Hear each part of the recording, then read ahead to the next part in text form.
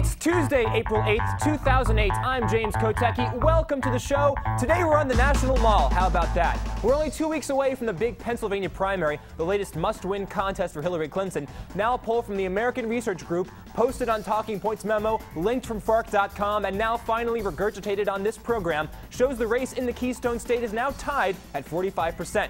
Now, before you're tempted to think that it's gone, baby, gone, her lead is gone away, the Real Clear Politics average poll still shows Clinton leading by an average of 6 percentage points. But that's still a large gain for Obama in recent weeks, so it's more like no more speed, he's almost there. Gotta keep cool now, gotta take care. Last car to pass, here he goes.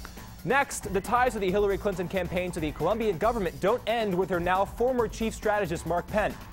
The Glover Park Group, which formerly employed Clinton spokesman Howard Wolfson, also has a contract with Colombia to promote the controversial free trade agreement. That Hillary Clinton is against. Wolfson and his wife still have an equity interest in the firm, which currently employs a former White House press secretary and a former senior communication advisor to President Bill Clinton. Now, interestingly, the Bush administration has used fast-track rules to force Congress to act on the Colombian free trade agreement within 90 days, and I think Hillary Clinton should see this as an opportunity. If the agreement fails in Congress, she gets her policy wish. If it passes, that means she's connected to a great team of people who know how to get things done, even over her own objections. She can't lose! Or maybe she can't win. Finally, remember on Friday when I showed you the Olympic theme music at the end of Hillary Clinton's 3 a.m. telephone ad? Time for a president who's ready.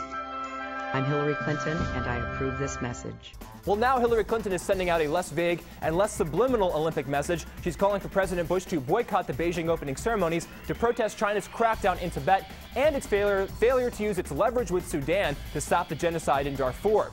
Yeah, if only there were some other superpower with the ability to do something about the atrocities in Darfur. But the bigger question is, if China is so bad, why not just boycott the entire Olympics? The U.S. boycotted the 1980 Moscow Olympics to protest the Soviet invasion of Afghanistan in 1979, and China's been in Tibet for almost 60 years.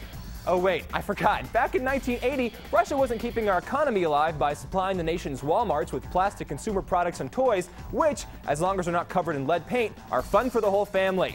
Also back in 1980, people actually, cared about and watched the Olympics. Now pretty much they just TiVo lost and call it a day.